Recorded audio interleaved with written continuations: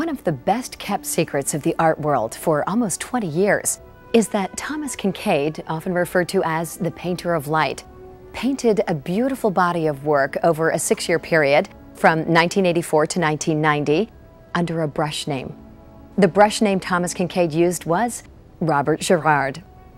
It is believed that Kinkade's Girrard body of work numbers no more than 70 paintings and 2 pencil drawings.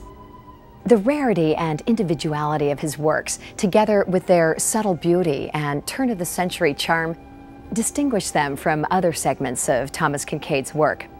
Tom began his love affair with Impressionism years ago on a walk through southern France.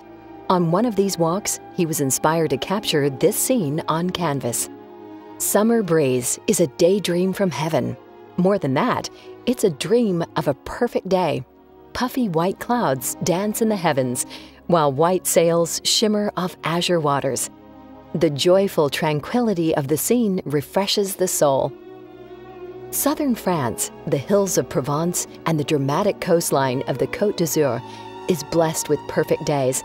An endless stream of sunlight pours over the beaches and gardens.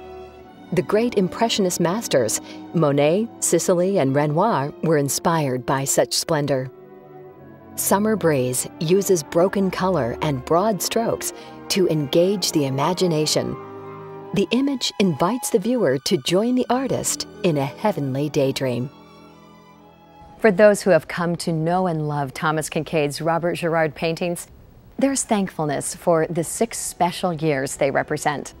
As in all the works of Thomas Kinkade, these paintings are just another way that the artist is able to share the light.